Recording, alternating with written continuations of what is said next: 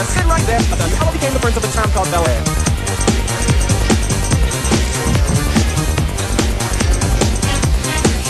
In West Philadelphia, born and raised on the playground, ever since most of my days. Chilling out, maxing, relaxing on school, and all shooting some meatball outside of the school with a couple of guys who were up to no good. Started making trouble in my neighborhood. I got in one little fight, and my mom got scared. And said, "You're moving with your auntie and uncle in Bel Air." I begged and pleaded with her day after day, but she packed my suitcase and sent me on my way. She gave me a kiss and then she gave me my ticket. I put my Walkman on the day, I might as well kick it. First class, yo, this is bad. Drinking orange juice out of a champagne glass. Is this what the people of Bel Air live like? This might be alright. I'm looking for a cabin, but it came near. My wife's reflected appreciated dice in the mirror. If anything, I can say that this cat was fair, but I'm not man. Forget it, yo, home to Bel Air.